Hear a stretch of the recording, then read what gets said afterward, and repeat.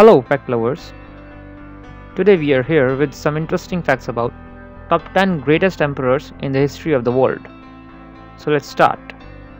The first emperor is Genghis Khan, 1162 to 1227. Originally known as Temujin of the Borigin, Genghis was born holding a clot of blood in his hand. His father was Khan of a small tribe, but he was murdered when Temujin was still very young. The new tribal leader wanted nothing to do with Temujin's family, so with his mother and 5 other children, Temujin was cast out and left to die. Of all those in this list, he is the only one to start with nothing. From the most brutal beginning possible, Genghis survived to unite the Mongolian tribes and conquer territories as far apart as Afghanistan and northern China. He left a mountain of skulls that remained for years in China.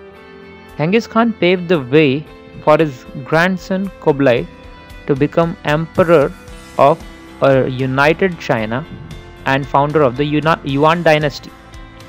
In all, Genghis conquered almost 4 times the lands of Alexander the Great.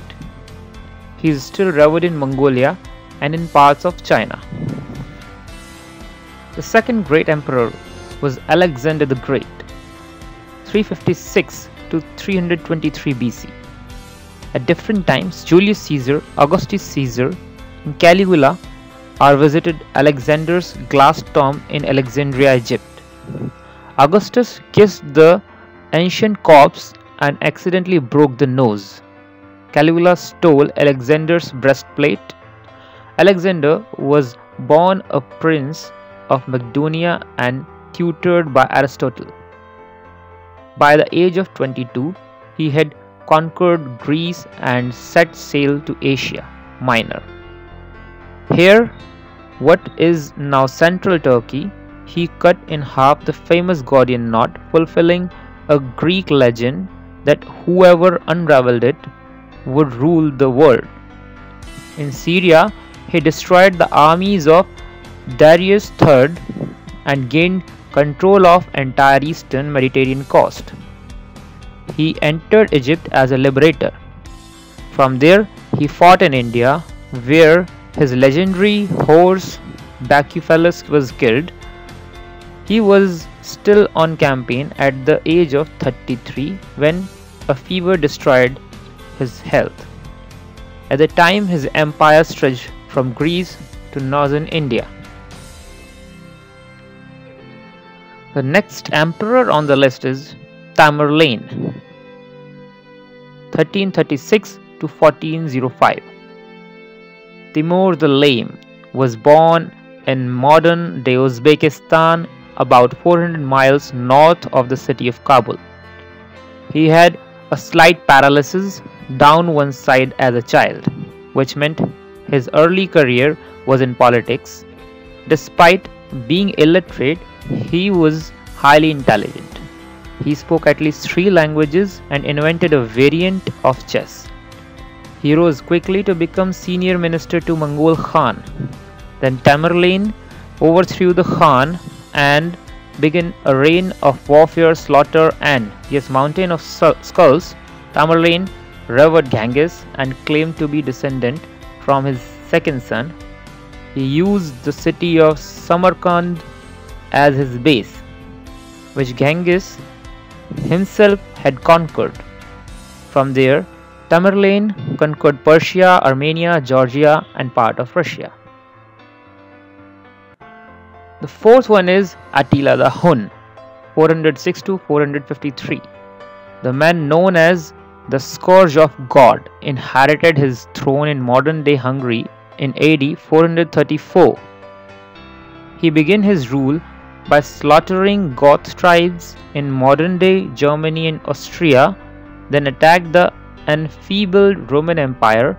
At one point, Attila offered to marry the Western Emperor's sister, but made it clear that the dowry would be half her brother's lands. This splendid offer was refused. the whole breadth of Europe was at once invaded and occupied and desolated by the myriads of barbarians whom Attila led into the field, wrote Edward Gibbon in The Decline and Fall of the Roman Empire. Attila ruled territories from Germany to the Caspian Sea for almost 20 years. On his wedding night, he drank heavily and passed out. Whether it was a nosebleed or a rupture, Attila choked to death on his own blood. The fifth one on the list is Charlemagne, 742 to 814. Charles the Great, kings of the Franks, ruled a European empire based mainly around France, Germany and parts of Italy. Although he could not write, he spoke Teutonic Latin and Greek. He was 6 feet 4 inches, a monstrous height for the period, which has since been confirmed by measurement of his skeleton. Oddly, his father was known as Papin the Short and was around 5 feet tall.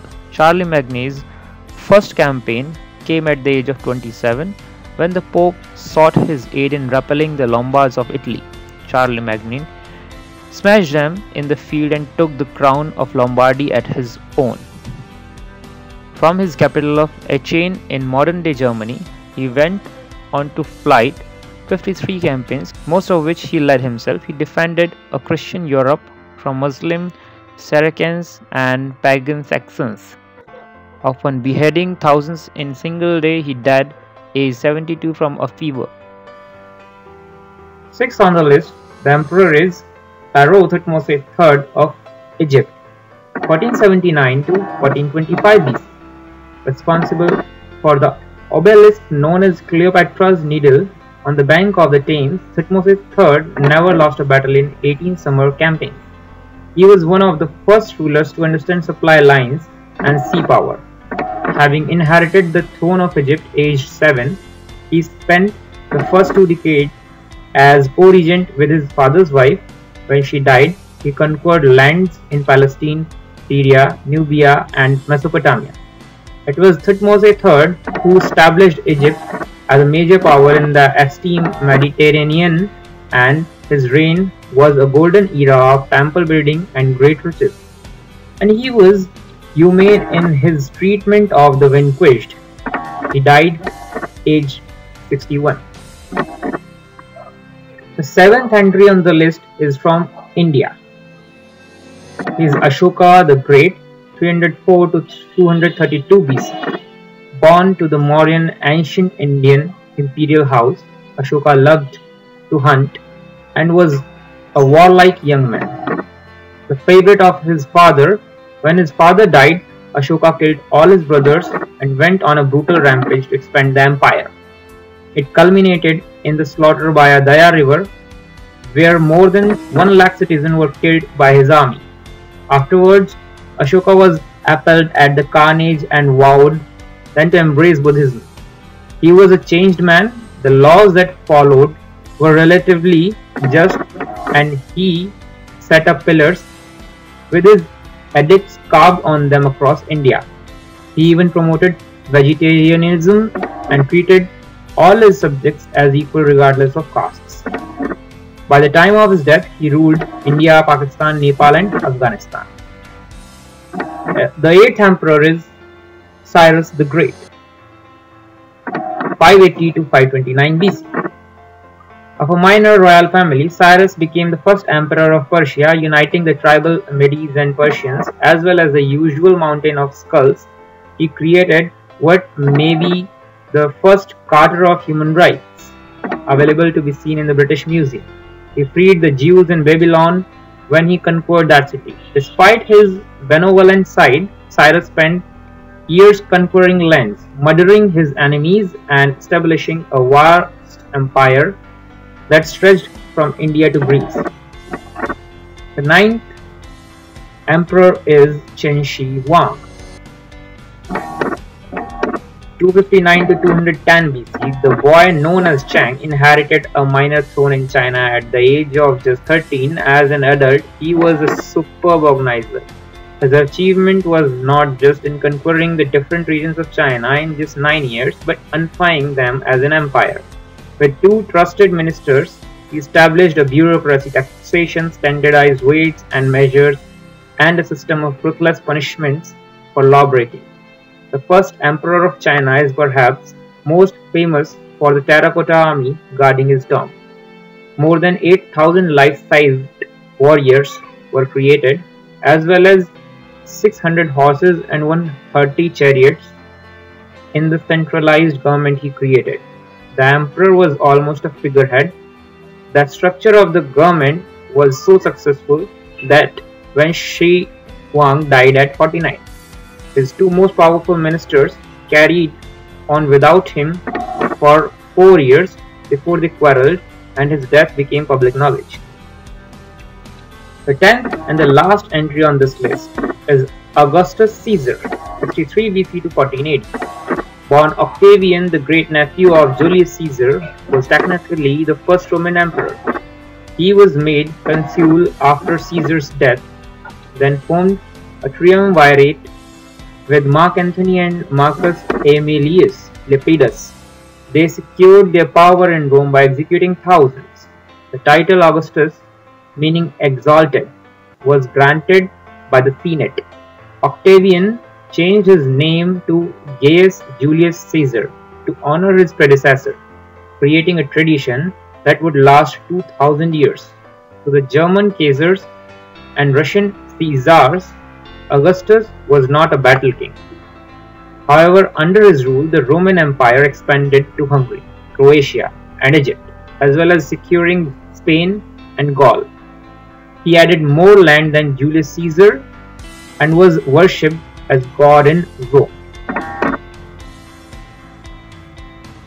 So these are the facts for today about these great emperors of the history. If you like this video, then please hit the like button and subscribe my channel and share the video. Thank you.